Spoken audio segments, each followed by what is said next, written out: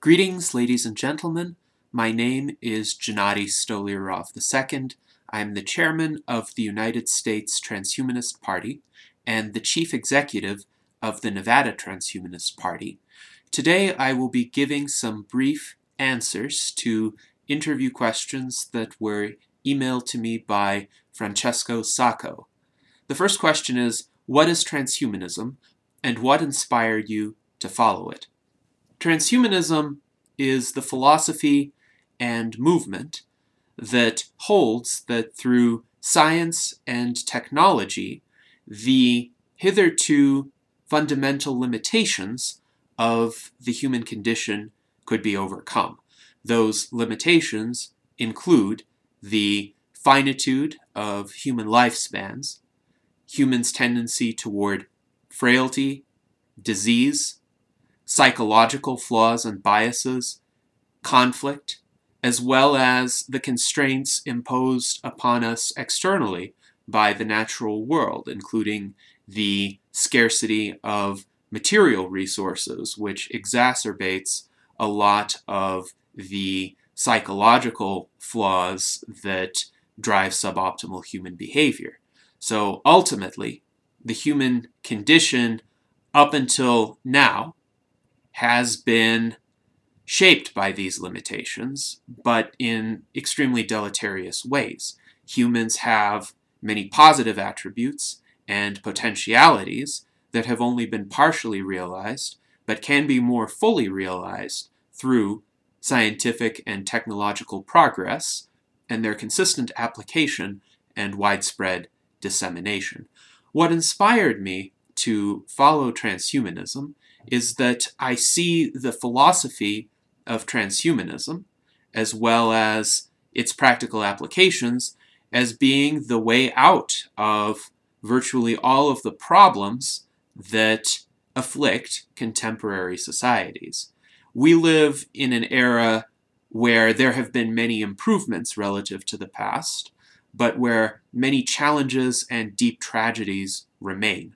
The principal tragedy is that of our own mortality, but we can look everywhere in the world, just turn on the news, and see the plethora of suboptimal human behaviors, as well as the wide variety of diseases and material limitations that still prevent humans from living the kinds of lives which I believe are eminently attainable, but they require sustained technological innovations and a focus on accelerating the rate of progress, essentially pushing our species into its next great era. The next question is, what are the long-term goals of the Transhumanist Party? The U.S. Transhumanist Party holds three core ideals. These ideals were framed in a broad way so as to unite those individuals who consider themselves transhumanists, even though there are many different flavors of transhumanism and transhumanists.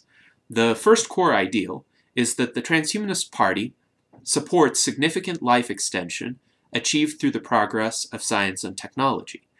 The second core ideal is that the Transhumanist Party supports a cultural, societal, and political atmosphere informed and animated by reason, science, and secular values. The third core ideal is that the Transhumanist Party supports efforts to use science, technology, and rational discourse to reduce and eliminate various existential risks to the human species. So ultimately, what the Transhumanist Party seeks to achieve is a world where politics would play an extremely different role from the role it plays today. Today it seems that politics is used primarily as a divisive forum to split people needlessly into competing tribes that vie for resources and status and sometimes the sheer perverse gratification of denigrating or pushing down somebody. And that is destructive politics. What the Transhumanist Party seeks to achieve is a world of solely constructive politics, where politics is used as an arena to frame policy in order to render innovation as easy as possible. Innovation in a variety of scientific and technological fields, from medicine to biotechnology to nanotechnology to artificial intelligence to space colonization to automation, including autonomous vehicles, to vertical farming, to technologies that can help reduce the deadly toll of warfare. We also seek to advance policies that are consistent with a more peaceful and prosperous world. Policies that lead people in the direction of more peace as opposed to more war. So, for instance, we support complete nuclear disarmament, policies that embrace individual freedom and civil liberties. For instance, we support an end to the costly and destructive war on drugs and the legalization of mild recreational drugs such as marijuana. We are strong supporters of individual privacy rights.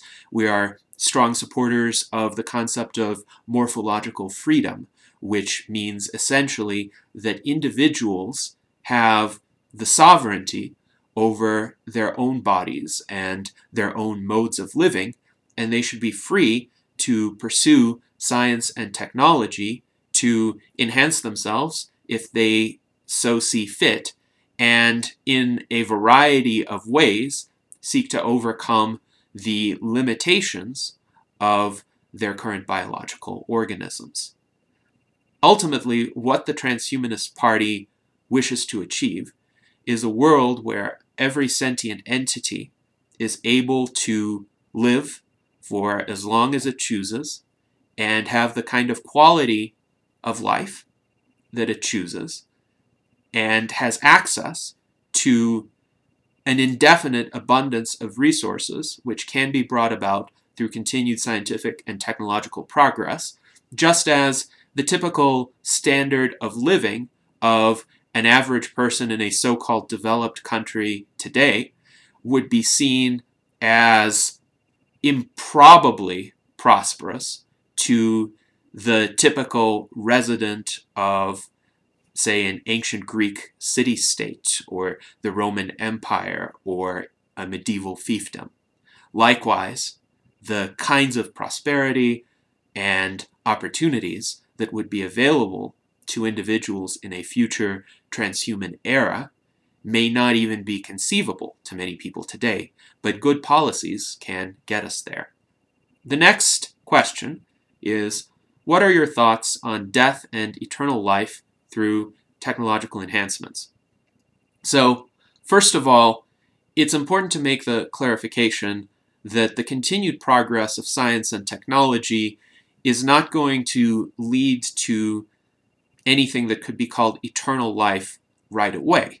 Rather, progressive improvements in our ability to cure diseases and hopefully rejuvenate cells that currently succumb to the process of senescence or biological aging will be able to essentially attain increases in incremental life expectancy for people. So if somebody who is biologically 60 goes in for a series of first-generation rejuvenation treatments, that person might come out being biologically 40. But what that enables that person then to do is live long enough for the next generation of rejuvenation treatments to be developed. And then when that person is biologically 60 again, he or she can come in for the next set of treatments and perhaps become even biologically younger than 40. So those treatments would be more advanced by that time. That person would have an improved outcome. And this may potentially continue indefinitely. At the point at which a person's remaining life expectancy increases due to the progress of science and technology more rapidly than the passage of time, this is called longevity escape velocity. And somebody who benefits from A society that has reached longevity escape velocity essentially does not have a fixed upper limit to his or her lifespan. So that person may potentially live indefinitely without any upper bound. At any given point in time, that person may still be technically mortal in the sense that he or she or it could succumb to an accident or an infection that might not have been anticipated. However, the probability of that will also decrease and hopefully asymptotically approach zero over time. So the longer you live in a technologically progressing society, the greater your probability of not dying. So if the concept of so-called eternal life is understood this way, as indefinite life rather than indestructibility, then this is an eminently attainable goal. Obviously not tomorrow, but hopefully within the next several decades to benefit many individuals who are alive today. There are many scientists who are working on this goal. Some of the more prominent individuals include Dr. Aubrey de Grey, who has formulated an approach called SENS, Strategies for Engineered Negligible Senescence, which identifies 7 principal types of damage at the cellular level that contributes and constitutes biological aging, and proposes an engineering approach to reverse each of these kinds of damage to essentially rejuvenate cells back to a youthful state. There's also the work of Dr. Bill Andrews of Sierra Sciences, a telomere biologist. Telomeres are the end caps of the chromosomes of human DNA, and as the chromosomes replicate, the telomeres shorten over time. And when the telomere length becomes critically short, the cells stop being able to function, and in an individual with many cells with short telomeres like that, that individual will die. So essentially, Dr. Andrews is seeking ways to slow down and ultimately reverse telomere shortening in humans. There are many other possible approaches that are being discussed within the life extension community, and ultimately the key is to have sufficient funding and public support for research into how exactly effective rejuvenation can be achieved.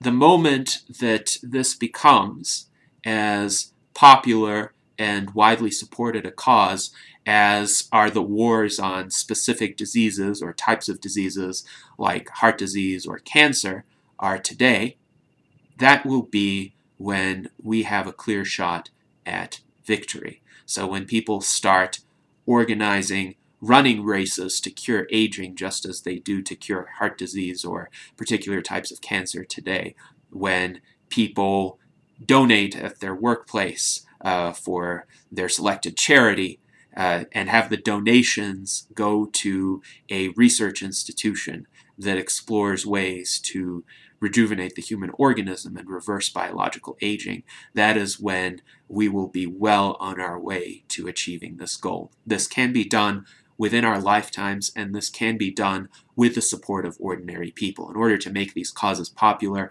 one does not oneself have to be a trained biologist or scientist. One just has to be passionate about this cause and persuade as many people as possible that this is a worthwhile undertaking. The last sets of questions pertain to whether I feel there are any disadvantages to having access to the cure for death, and I will interpret that as referring to indefinite life extension, and also what advantages are there. I'll address the question of advantages first.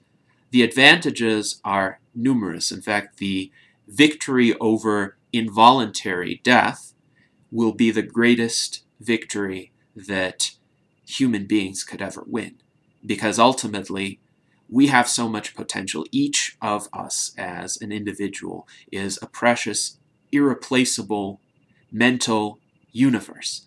We have so many thoughts, so many goals and aspirations, so many memories, so many abilities to perceive the world in beautiful and remarkable ways, and to have all of that extinguished without even a trace of it remaining is a colossal tragedy. Yet that tragedy happens on the order of 150,000 of these precious, irreplaceable universes being extinguished every single day.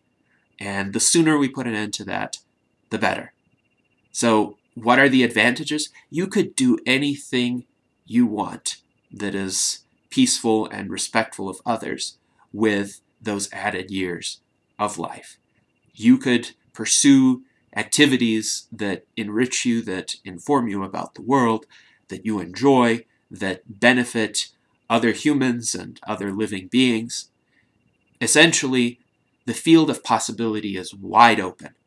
Right now, so many humans make suboptimal choices because of their woefully short lifespans. If your time in this existence is going to pass so quickly, then you may feel pressured to do certain things right away, or do so many of them in close succession that each of them is not done particularly well, or is done at a great cost that really should not be incurred. I expect that with more time available to them, more people will be prudent and foresighted in how they plan their lives. They will look at the consequences of their actions not just tomorrow or a year from now or 10 years from now, but many decades or even centuries from now. People will become more responsible with regard to the world around them. They may become more concerned about pollution or long-term natural cataclysms, for instance, the recurrence of another ice age, or the possibility of a large asteroid hitting the Earth, or long-term projects, for instance, sending spacecraft to colonize another world and terraform it, which will likely take centuries. Even the voyage to many potentially habitable planets will take many more of today's human lifetimes than anyone today would be comfortable with undertaking that voyage for. So ultimately, having indefinite lifespans will be the greatest benefit that human beings have ever experienced, and will transform each of us if we would like to become those beings into the equivalent of superhumans. We would be creators of amazing, beautiful works. In our lives, we will be wiser, more productive, more foresighted, more considerate of other people than any of us is today or has the incentive to be today. So, in light of this, the first part of the question was, do I feel there are any disadvantages to having access to indefinite life extension? My honest answer is no. There are many common arguments against indefinite life extension, but all of them are fallacious, and they're very readily shown to be fallacious.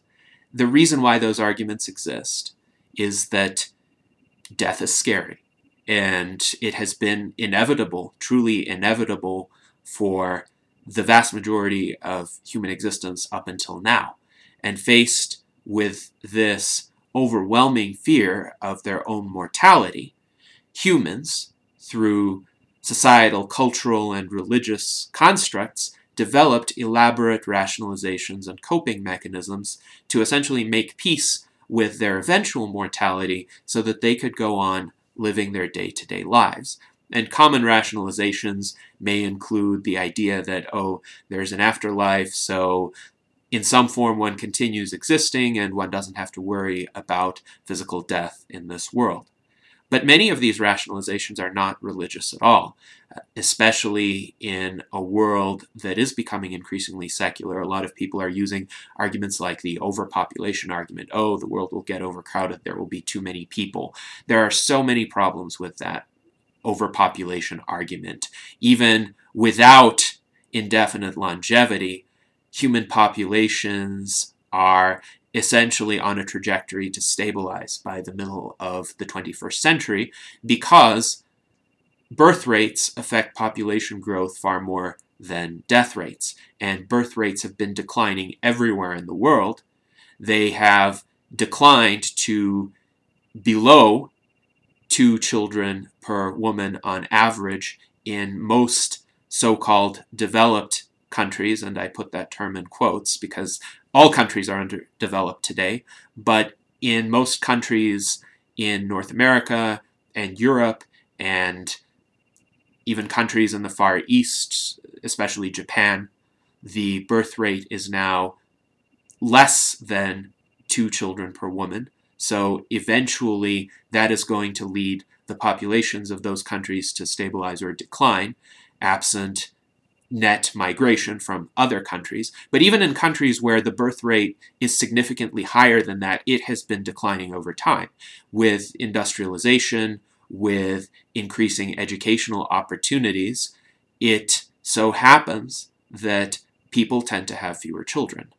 And furthermore, even if all people stop dying tomorrow, the population growth rate would be lower than it was during the baby boom of the mid-20th century. So this ostensible problem, which is not really a problem at all, has already been dealt with by human societies fairly well in our recent history. There is no overpopulation crisis.